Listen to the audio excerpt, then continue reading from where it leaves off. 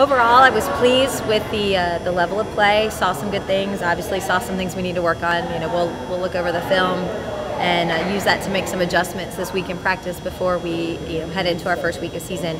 But moved some people around and kind of traded things, and was really pleased overall with the level of play and kind of how we've come through preseason. It was great. I thank all the fans for coming out. It was a great turnout.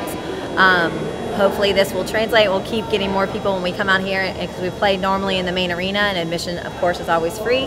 But it was nice to see the girls step up and play in front of a live audience, and get that chance to get some of the jitters out that they might have for those incoming freshmen. But great turnout for the fans, and I just really want to thank them for coming.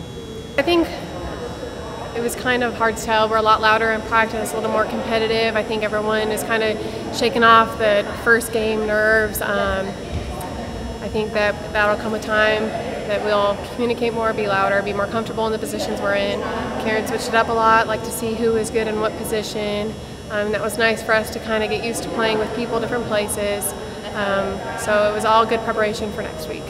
Today's scrimmage, I thought, was an awesome time to just come together and really get to work as a team, which normally in practice we're doing individual stuff, maybe going through rotations and things like that. But in the scrimmage, it allows us to kind of put forth what we've been practicing in these past few days. And today I feel like we used a lot of what we've been working on.